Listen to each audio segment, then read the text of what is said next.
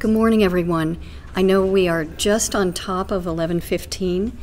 I'm sure there are folks who are going to start coming in, but 2 minutes ago things started to get very quiet after the chimes, so I thought I would go ahead and get started.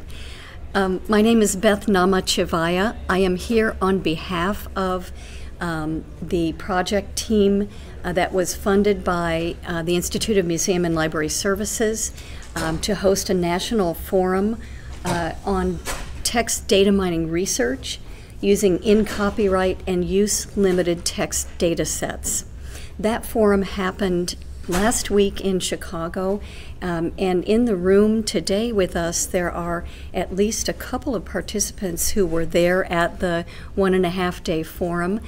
So I'm going to ask my colleagues if you have input that you would like to add, please feel free. I would welcome that.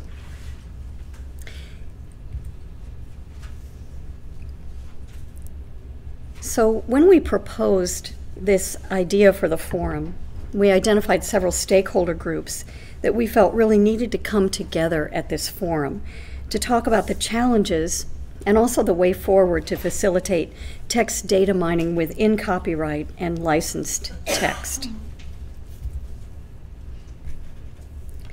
So our goal was to situate, and I'm going to call it TDM for short, which is to situate TDM support and education and conversations by academic libraries within a broader landscape, because we felt that TDM really appeared as though it were a niche activity, something that was really done by a real erudite group who were both technically savvy and also had the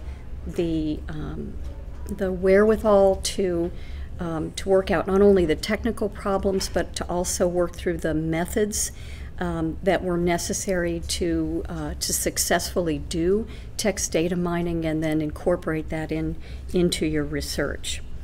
So we really wanted to situate TDM within a much broader landscape within research libraries. We wanted to articulate points of convergence and divergence among the stakeholder groups. And we wanted to develop a strategy for libraries to expand research data services to include support frameworks for text data mining.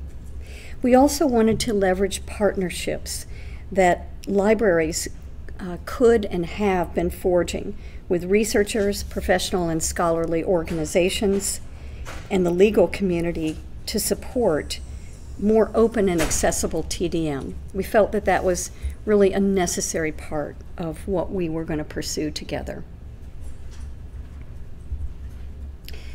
So as you can see, the attendees at the meeting represented a really impressive scope and depth of expertise. We brought together researchers who are at the heart of text data mining, librarians, content providers, and this included both commercial and openly accessible content providers. We brought together legal experts, and that included practitioners, both in libraries and in the broader academic legal networks. And we also brought together legal researchers in these groups. And then we brought together representatives from professional associations, organizations that advocate in the space of research and networked information, like CNI. Professional association members included a representative from the National Academy of Sciences, ARL, ACRL, BIRDI, the Board of Research Data and Information, and all in all, we identified a team of 25 experts in this area who met, as I mentioned, last week in Chicago.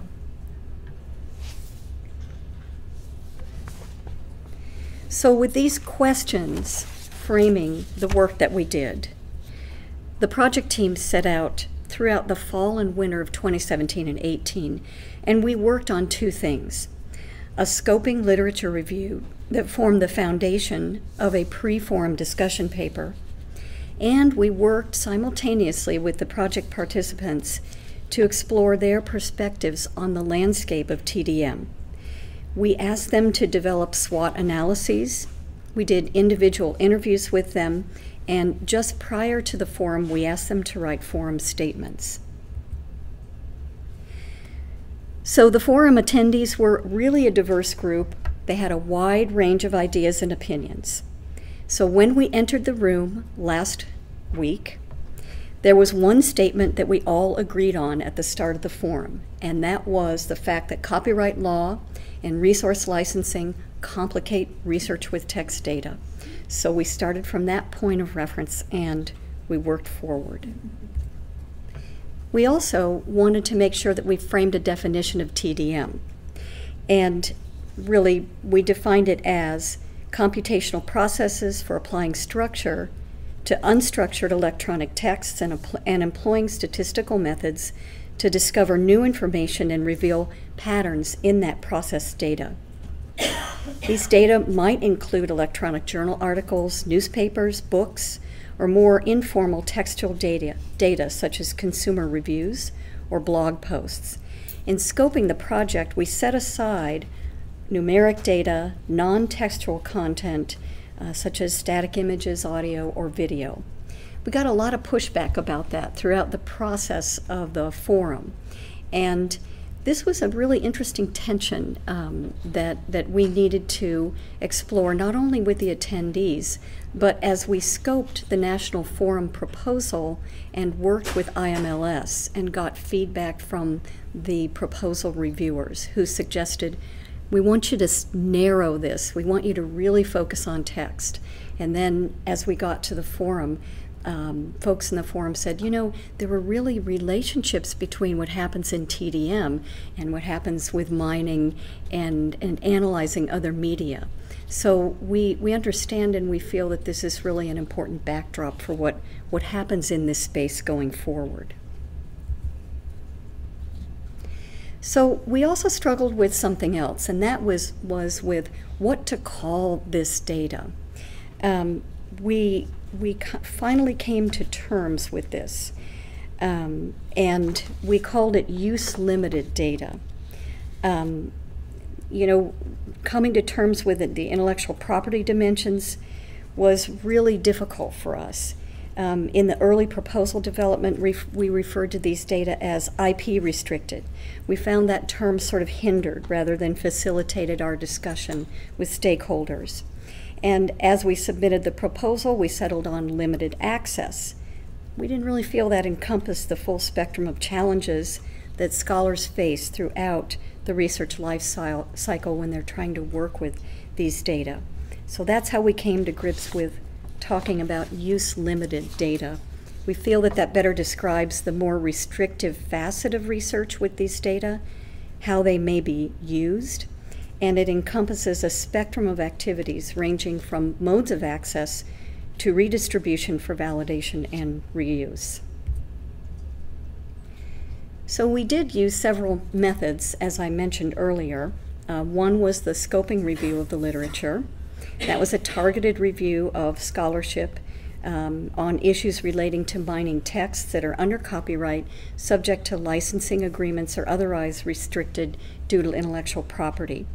We looked at works primarily in English for the past 17 years. We focused primarily on the US, but the team also included scholarship that addressed other legal jurisdictions, including Canada, Australia, the UK, and the European Union. We did searches on prominent databases in using terms related to law, librarian information science, computer science, linguistics, e-science, digital humanities, and computational social science.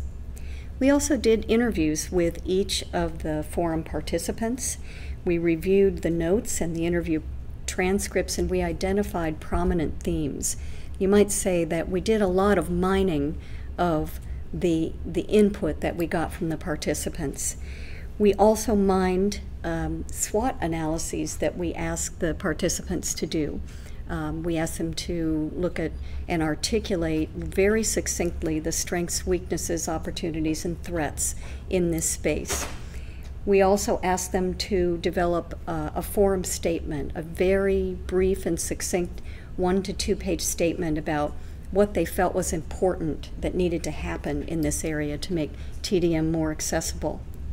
And another, it's not a method, but I feel like I want to call your attention to something that we used to really facilitate conversations and sort of action-focused work at the forum, and that was a framework called Liberating Structures. If you Google Liberating Structures on the web, you'll find a website which I understand is cribbed from a publication, very largely from another publication, that essentially provides some really good ideas for eliciting input from groups and essentially getting groups to interact with each other, but also to focus on the things, the places where you want to go.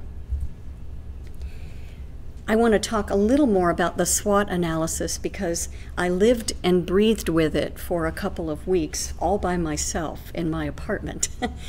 And I identified a number of themes coming out of this SWOT analysis, but I did something that I thought was really helpful. Each attendee did a SWOT analysis. I coded those according to these themes, but I also coded them according to what stakeholder group they represented. And then I took the information that fell under each of the themes, regardless of which stakeholder group, and I combined all of that information. So under a theme, I could see comments on strengths, weaknesses, opportunities, and threats from all of these stakeholders together.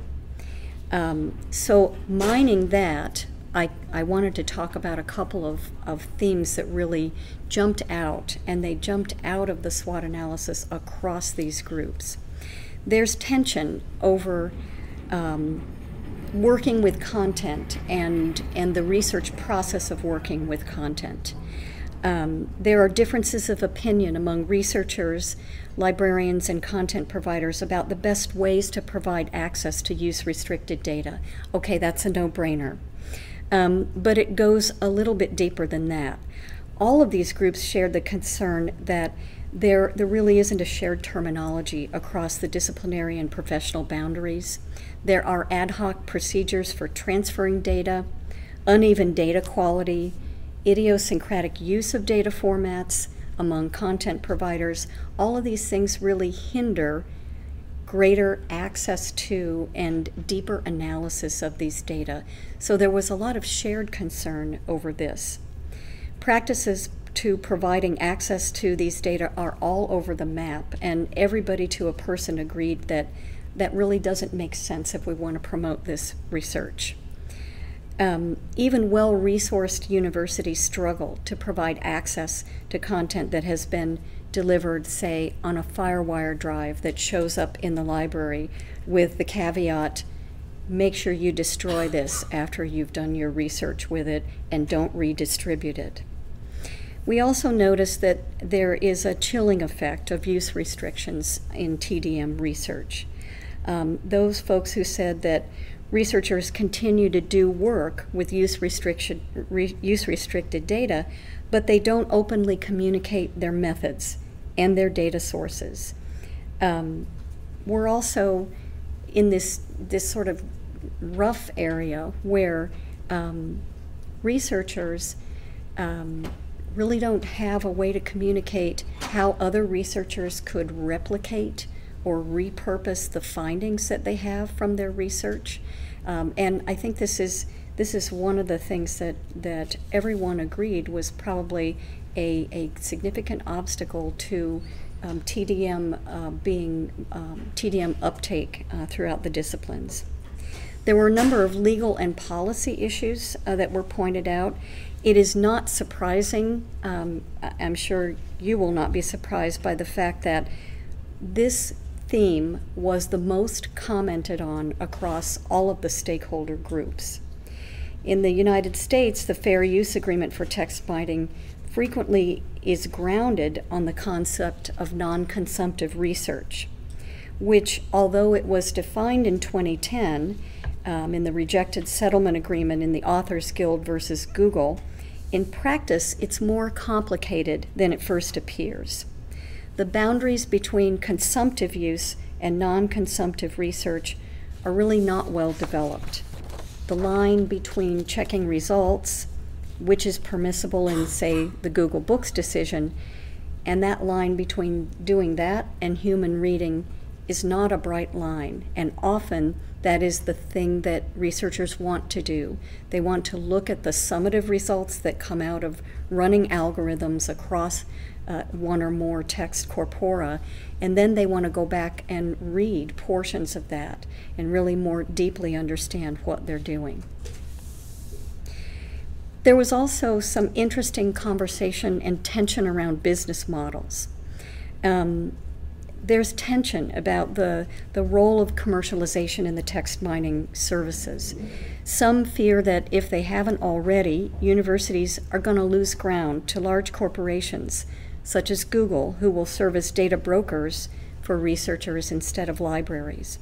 Others noted that publishers' interest in data mining extends beyond building TDM platforms and provisioning data access, but also to mining journal content for internal business purposes. Some folks noted that licensed data sets are a source of economic viability.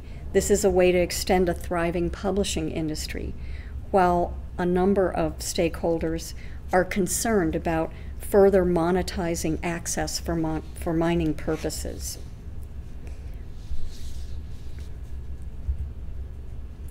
So, what were some of our outcomes? One of the areas around which there was a pretty broad consensus at the end of a day and a half of conversation and thinking both as a group of the whole, but also thinking in small groups and working through some of the tensions that exist among stakeholder groups.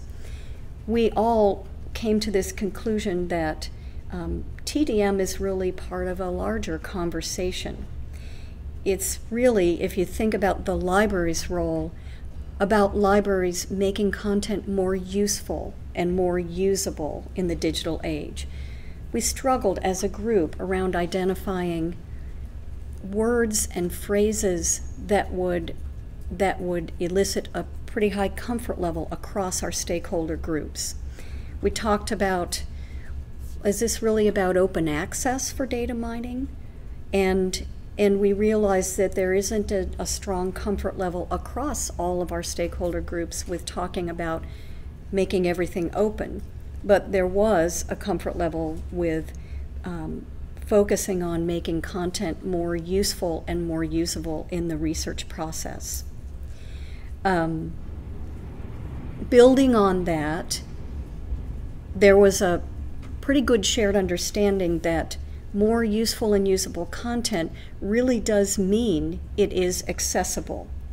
And we need to figure out how to frame the conversations that, say, libraries have on behalf of researchers, or libraries and researchers and content providers have about figuring out how we really have conversations that that express what it is a researcher wants to do, how it can be done, and then how it can be done within the context of working with use-limited data without raising tensions that sometimes lead to, you know, a unilateral no, you can't, or you can only do this, but you can't do that. We also realized that reading and content mining, as they were sort of outlined in that 2010 conversation about consumptive and non-consumptive research, these are really not mutually exclusive research activities for all researchers. And probably they're not mutually exclusive for most researchers, because inevitably, if you see something in a summative that's referred to or occurs in a summative way, you really want to dig in and understand, well, what is the context around that? You know, how can I apply what I know about this body of research to these pointers in the non-consumptive research? And we also came to this realization that content mining can drive business models and revenue if we work on this and if we use it appropriately. It doesn't mean that content mining as a revenue-generating activity needs to be necessarily an add-on to something that is already fairly expensive and out of reach for a number of institutions and groups. So I mentioned at the beginning of the presentation that we were really geared toward making commitments, and we were geared toward asking individuals to make commitments, but we also worked in a very focused way on getting groups of people together, not just according to their stakeholder groups, but also giving them opportunities to talk across the stakeholder groups, to identify things that they wanted to do, things that were actually coming out of their conversations together. So at the end of the 1.5 days, we had a number of activities that groups are working on together. One group is working on a declaration for principles around text data mining.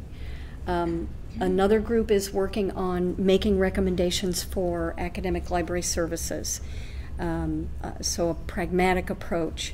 Another group is working on legal infrastructure for computational research. Yet another group is developing a grant proposal to develop legal and intellectual property workshops for librarians and for researchers. There is a group, there are conversations happening around a pilot TDM service working with HathiTrust, Portico, publishers, and Crossref. There are more things happening, but we were really quite excited about the fact that there are a number of on-the-ground activities that working groups are pursuing, and we're actually in the process of setting up Google groups for them to continue to do this. Next steps, in addition to that, include a white paper, which ACRL intends to publish this summer. And I also wanted to extend an invitation. If anyone wants to get involved, feel free to contact me. That's my email address. We will set up a more general email box for folks who want to know more about the project. And in the beginning of on my first slide, if I can page back to it, which I will in a moment, there is a link to the website for the project, and we're going to use that to keep people informed. So I would like to break and take questions, comments from those in the audience. Yes, Robin. If you want to get the URL for the project site, that is another way to track on what's happening with the project going forward. Thanks, everyone. I really appreciate your comments.